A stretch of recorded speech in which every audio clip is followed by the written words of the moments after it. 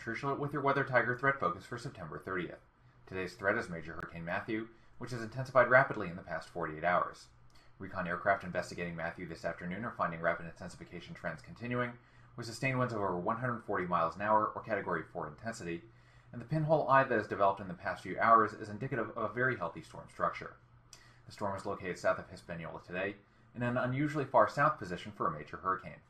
Shear is now weak, and the heat content of the Central Caribbean is at near record levels, so continued intensification is possible, and Matthew will almost certainly continue to be an extremely dangerous Category 3 or higher hurricane as it moves close to or over Jamaica, eastern Cuba, and the Bahamas over the next 3 to 5 days. Wind, surge, and rainfall impacts are going to be severe in these areas and surrounding islands, and all interests in the Northwest Caribbean should prepare for the imminent landfall of the region's first major hurricane since Sandy. If you have travel plans to this area soon, do not go. Sorry. The long-term fate of Matthew remains unclear, though the further west track scenarios are becoming less likely as time goes on. In general, models agree that Matthew will move a touch south of due west through tomorrow evening, before turning north as a result of a low over the Ohio Valley shifting east and weakening the western flank of western Atlantic ridging, and be located in the vicinity of the central Bahamas late on Tuesday. At that time, a high-latitude block will develop northeast of the storm, in the place of troughing, which may bend Matthew's track back to the west somewhat on days 5 through 7, keeping the hurricane relatively close to Florida or the southeast coast.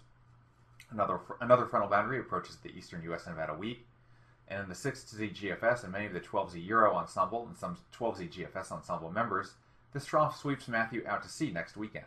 However, the 12Z GFS and some 12Z GFS ensembles hook Matthew back towards New England as it transitions into a powerful extratropical cyclone.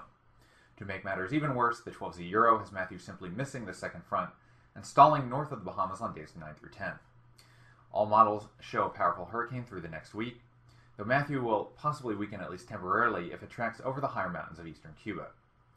The keys to this forecast continue to be the timing and strength of that second trough and where Matthew is located when that trough interaction occurs.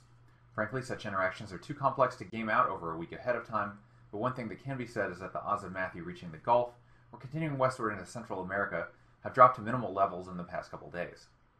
October tropical cyclone climatology and the preponderance of ensemble output suggest that the most likely eventual forecast track for Matthew is out to sea without making U.S. landfall at perhaps a 60% chance, but to be fair, Matthew's strength and location are already rare, making a historically rare outcome a stronger possibility. Just as a rough estimate, there's perhaps a 15% chance of a Florida, 5 to 10% chance of a Carolinas, and a 10 to 15% chance of a Mid-Atlantic or New England hurricane landfall. Of course, there can be severe impacts for Matthew even if the center technically stays offshore or if it becomes post-tropical due to the size and strength of the storm.